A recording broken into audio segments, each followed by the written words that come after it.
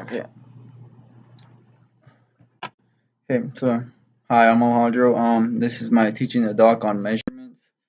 I actually went ahead and just wrote everything down on this whiteboard that I have. It's like I have everything already from scientific notation to sig figs and the density, just so like it can go smoother and like more go more quicker, I guess you could say.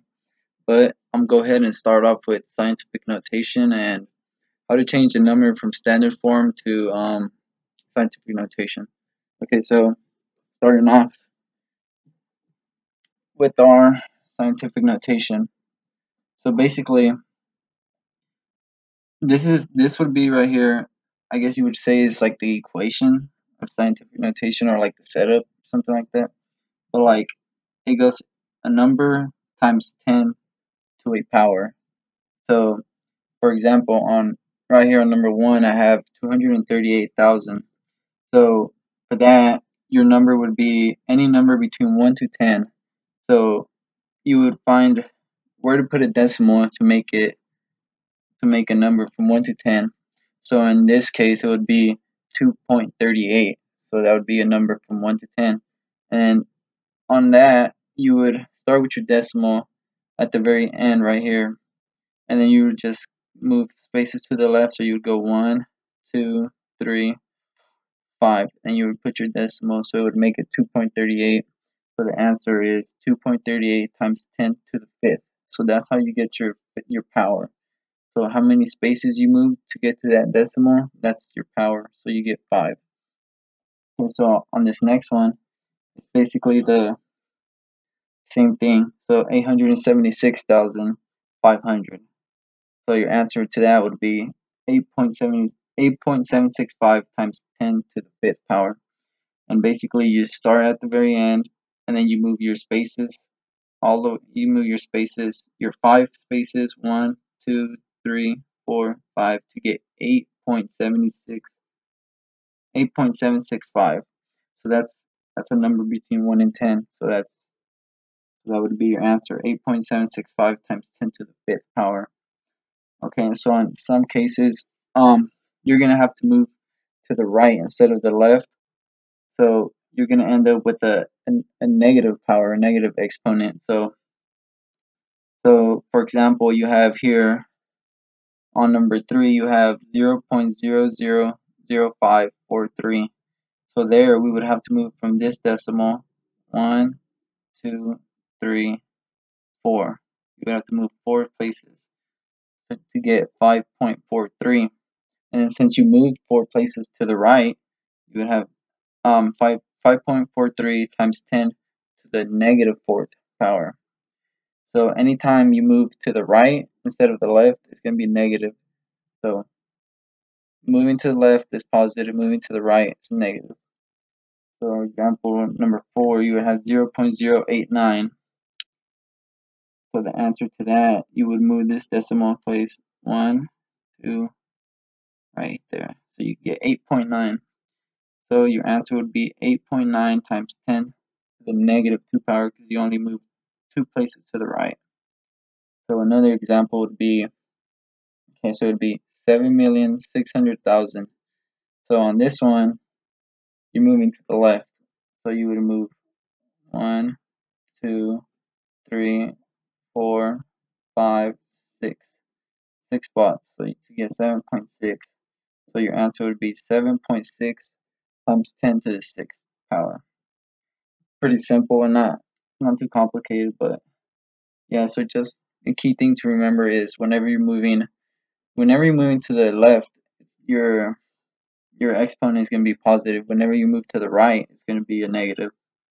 Okay, so moving on from scientific notation, we go to sig figs. Now sig figs I kind of like, honestly. I find them pretty easy and not the hardest thing in the world, but and I just remember doing them in high school too. It's pretty fun. But okay, so it's with sig figs. How to determine the number of sig figs? So okay, so here on your first example, you have 0.0025.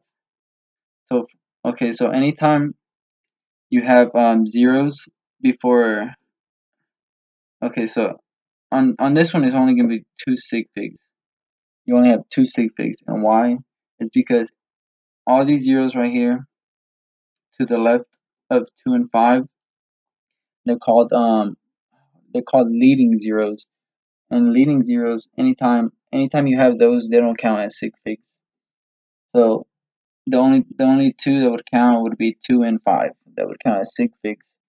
So your answer would be 2 sig figs. Now on this one, on number 2, you have 1.008, and on this one you have captive zeros involved. And captive zeros are like anytime you have zeros in between sig figs. So these two are actually in between the 1 and the 8, so they would count as sig figs. So your answer for that one would be 4 sig figs. Okay, and then on number 3, you have 100. You just have 100, and then you have a decimal. So on there, it would be 3 sig figs.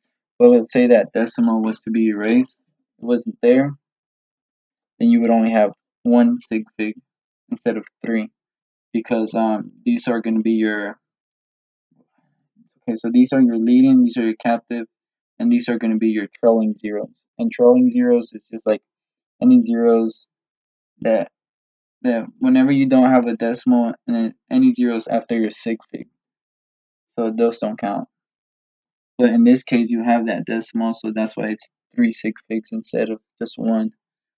Okay, so in addition, okay, now like adding, subtracting, multiplying, and dividing sig figs, some people think it's pretty complicated, but I don't really think so. Okay,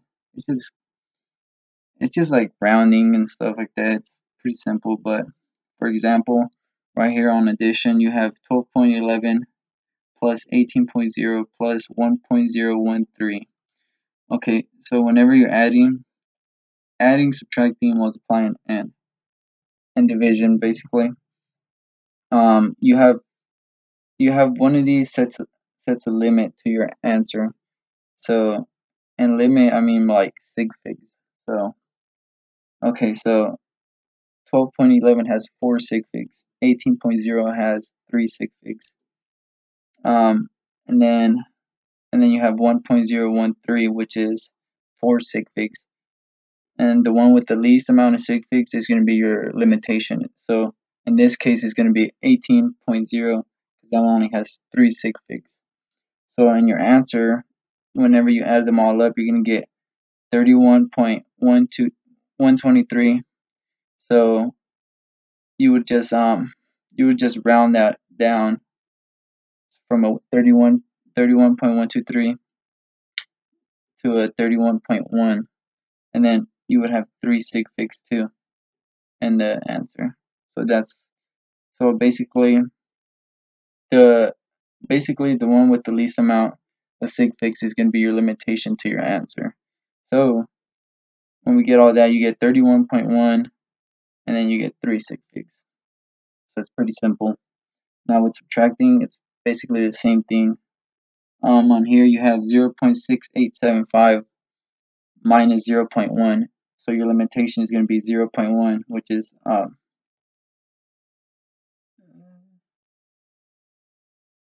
which is just 2 sig figs.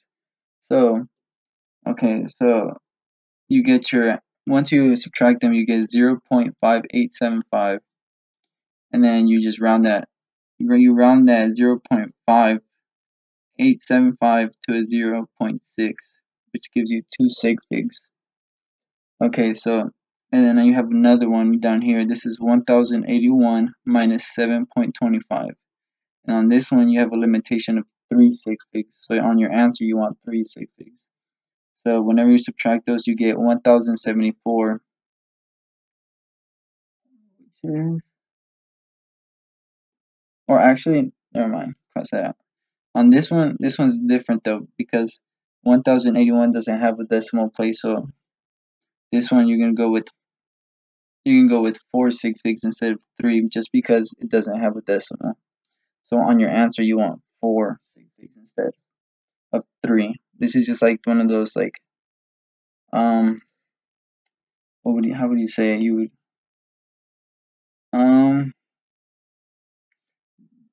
this is one of those instances where you would just allow it, I guess you could say, because it's just one of those like rules in chemistry. But yeah, so instead of the limitation of 3 sig figs, you're gonna go with 4 because 1081 doesn't have a decimal. So in your answer you have 1074, which equals 4 sig figs. Okay, so now moving on to multiplication. Multiplication, it's kind of the same thing. It's just like limitation and stuff. So you have 4.56 times 1.4. So in your answer, when you do that, you get 6.384, and then you round that off, and you just want your 2 sig figs because 1.4, that's your limitation, only has 2 sig figs. So when you round off your answer of 6.384, you get 6.4. Okay, 6.4, which equals 2 sig figs. So another example would be 2.3 times 3.14. And then on here, your limitation would be 2 sig figs because 2.3 is only 2 sig figs. So on your answer, you would get 7.2, which is 2 sig figs. So it's a pretty simple process, not too hard. And division is kind of the same way. So you just do your 8.315 divided by 298. And on here, you're gonna want 3 sig figs because going back to subtraction, where we had 1074 at 4 sig figs just because of the 1081 didn't have a decimal, and over here it's the same thing. You have 8.315 divided by 298, and 298 doesn't have a decimal, so we're gonna go with 3 sig figs instead of the limitation. So on your answer, whenever you divide those two numbers, you get 0.0279027, and then whenever you round that answer, you would get 2.79, which gives you 3 sig figs, going back to your 298, which only has 3 sig figs. So that's pretty simple. And then you just have it set up differently right here, which you just have 6.543 divided by 3.2, which equals 2.04. And then on here, it's just one of those special circumstances because this is just like a captive zero. So you really only wanted 2 sig figs, but since you can't do nothing about the zero because it's just like in the middle of the 2 and 4, and so that would just be your answer, 2.04. Okay, and like the rules, like you see me rounding and stuff whenever I was doing these problems. So the rules of rounding is like for example, right here you have 1.33. So you would always go with the number that's after the first number on to the right of the decimal. So you have 1.33. So your answer would just be 1.3. If this 3 was a 5 or a 6, it would be 1.4 instead of 1.3. So anytime a number is 5 or higher, you would round that number to the left of it up. Okay, so another example is right here. You have 1.36, and since that 6 is more than a 5, then you would round that 3 to a 1.4, and that would be your answer. So, and then another example is 1.56. A lot of people kind of mess up sometimes because they would, instead of rounding it to 1.6 like how they're supposed to, they'd round it to just a 2, like a whole number, just 2. They would round this 1 to a 2 instead of just rounding the 5 instead. So that would be an instance where you would be wrong, but yeah, so the answer to 1.56 would just be 1.6, not 2. Okay, so right here it says round to 3 sig figs. I just made this problem by myself.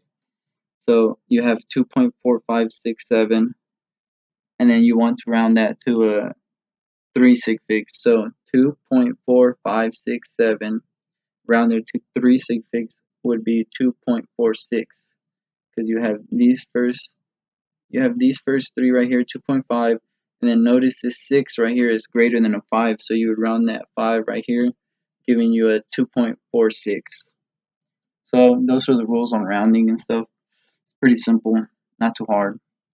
Okay, so now we have sig figs and scientific notation out of the way. Pretty simple topics, well, to me at least. Not the hardest thing in chemistry. So now we're going to talk about density. Okay, density. Hope you can see that. Okay, density. So density, the formula for density would be, okay, it's what you see right here. It's mass over volume. So, for example, on this word problem, you have a student finds that a 23.50 milliliter of a certain liquid weighs 35.062 grams. What is the density?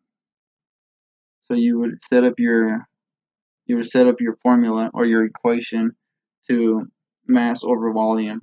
So your mass would be 35.062, and then your volume would be 23.50. So you just set that up, 35.062 over 23.50 milliliters, and then you get, hope you can see that, and then you would get 1.492 grams over milliliters. That would be your density. It's pretty simple and not too hard. It's just a simple equation. So yeah, so we went over density, sig figs, and scientific notation and the rules of rounding. I hope you could see this. I hope I was pretty clear on my explanations of how you do things. But yeah, thank you.